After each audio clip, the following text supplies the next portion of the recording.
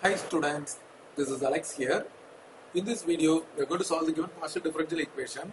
The equation is 4p plus 4q equal to z.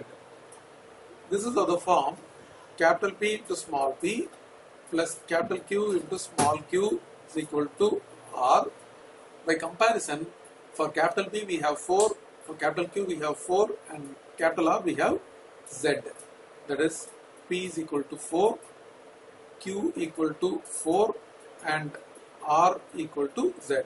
So it is sufficient to solve dx by capital P equal to dy by capital Q equal to dz by capital R to get the solution. By substitution, we are going to get dx by 4 equal to dy by 4 equal to dz by z. Now grouping the first two terms, we are going to get dx by 4 equal to dy by 4. We are going to integrate on both the sides. You can cancel 4. On integration, we are going to get x equal to y plus c1. Taking y to the other side, x minus y is c1. Now grouping the another two terms, we are going to get dy by 4 equal to dz by z. On integration, this becomes 1 by 4y. This is log z, and we can take the constant plus c2. Now y by 4 minus log z equal to c2.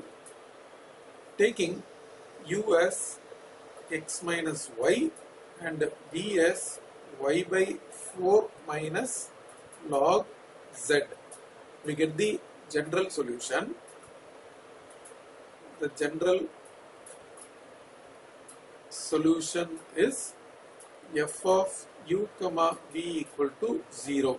So thus we get f of x minus y comma y by 4 minus log z equal to 0.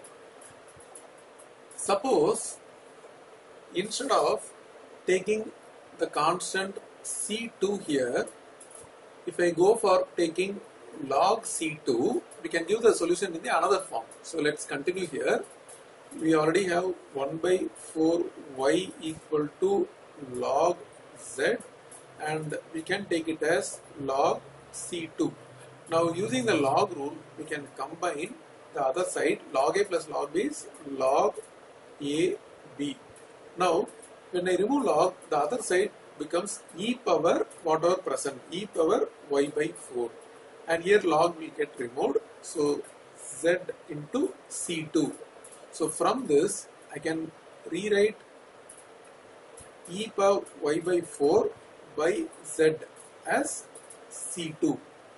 So finally, when we give the solution, this becomes v, that is e power y by 4 by z, and u already we got as x minus y.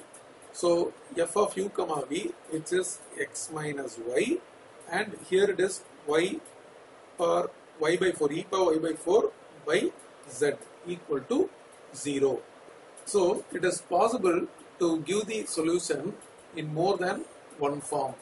So even if I give the answer like this, this is correct, or by taking log c2 and rearranging, and I get like this. And in the same way, from here, even this can be rewritten as taking this term to the other side. So we get z by e power y by 4, and c2 will come to the other side as 1 by c2.